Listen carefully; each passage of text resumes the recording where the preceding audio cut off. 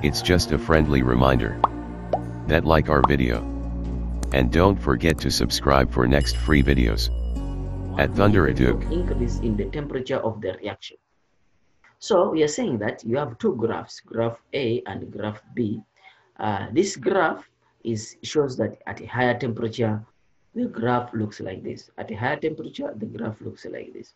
And then at a low temperature, you'll find out the graph looks like this. So what is the major difference between this and this?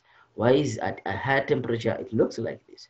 So this shaded part shows the particles which have enough energy or more than the activation energy so that they can react. So if you look at the number of particles here, if you draw a line here at a low temperature, you find out that only these particles from here to here have enough kinetic energy to react to form into products or more than activation energy. But if you look at this, the number is bigger compared to this. So it shows that here there are few particles which have enough kinetic energy to convert into products. But here it has more particles which can be converted into products. So when you increase the temperature, you are increasing the kinetic energy. You are increasing the speed at which these particles are moving. Increase in the temperature, you are increasing the speed at which these particles are moving, and then this causes more collision. So if the temperature is too high, then it means that there's the activation energy is going to be lowered, or many particles will have more kinetic energy, and then they can be converted into products. That's why you see here that here the reaction or the graph is covering more particles if you draw a line here, and then here it is covering fewer particles. So it means that if you have more kinetic energy, it means that the particles which are going to react are going to be more, and then more products are going to be formed. So increase in temperature increases the rate of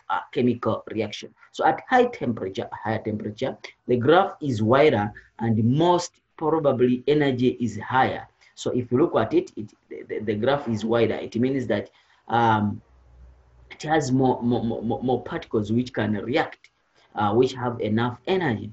And then the number of additional particles with energy or is greater than the activation energy, therefore enough energy to react or to react with the other reactants.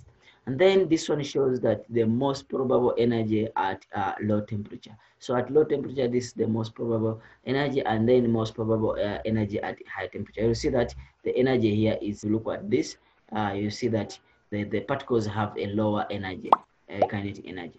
And then if it is a higher temperature, you find out that the energy increases from this point to this point. If this is 0, 2, 4, 8, 10, you find out that this one will have like 8 and this one will have like 12. And then it means that it has more. If it is at higher temperature, it has more kinetic energy. So that's how we can explain this graph. At a higher temperature, the average kinetic energy is higher than at a low temperature. So at a higher temperature, the kinetic energy is higher than, if you look at this is a low temperature, this is at a higher temperature. You see that the speed at which these particles are moving is lower than the speed at which these ones are moving.